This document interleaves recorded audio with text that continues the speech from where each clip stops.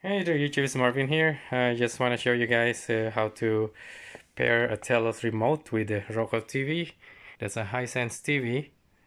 So what you have to do is to press option and hold it until the green light blinks twice, and then you have to press enter 0021 and then press the TV power button on the Telus remote, and the TV should turn off, and then press OK. That means it's gonna save that code to Telus remote, and Telus remote should work on your TV now. So I'm gonna press the power button. There you go, and off.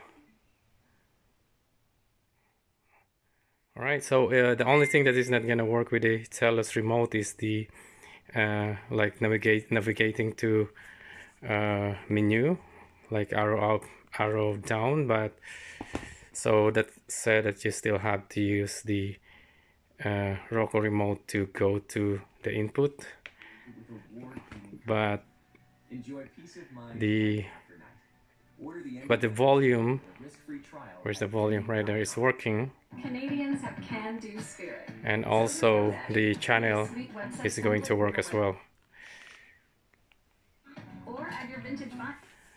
Alright guys, so that's how you pair the Telus remote with your Roku TV.